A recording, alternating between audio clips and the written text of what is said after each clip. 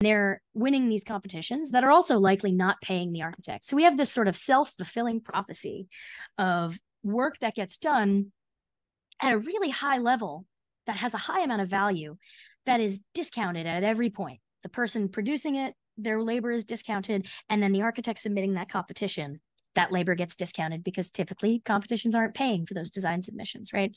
And I think we do that because we feel like our craft, our profession is our passion, and simply doing the work is payment enough. And I think that that's just, it just is. The opportunity to work for someone who you think is a genius is great, but you are working for them. Someone is making money somewhere.